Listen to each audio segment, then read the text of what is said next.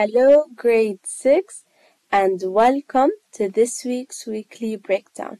So, last week we finished the lesson of Earth's interior, and we talked about the layers that make up the Earth, and we talked about the two evidence that the scientists use to know more about the Earth layers without actually going in depth to the Earth layer. And now we are going to be starting with a different lesson, which is 7.2, minerals. We are going to understand what mineral is. Usually, whenever we hear the word mineral, we think of gold, diamonds, beautiful crystals. So, for defining minerals, we know they are solid matter that form deep beneath Earth's surface. So, the minerals are found deep down the Earth's surface. So, what can these characteristics of minerals be? Characteristic is something that we use to describe the features of something. So, the minerals, they are solids. They can be formed by inorganic processes, and they have a crystal structure and a definite chemical composition.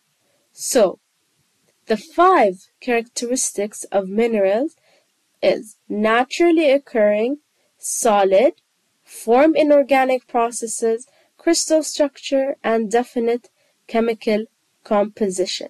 These 5 characteristics make up a mineral. So if we are trying to identify an unknown mineral, we are supposed to check these 5 characteristics to assure that we have a mineral or we have found a mineral.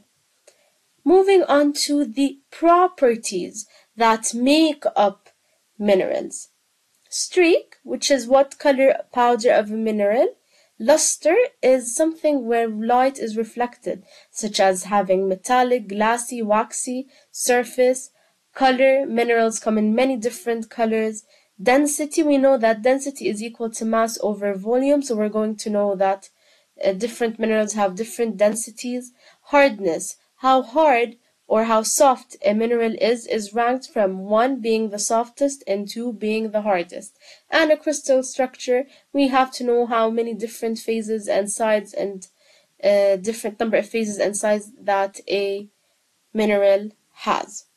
And as usual, we are going to assess ourselves by using online quizzes and interactivities, and we are going to watch a lot of videos to understand more about the characteristics and properties of minerals. And that is it for this week, grade 6. Thank you so much.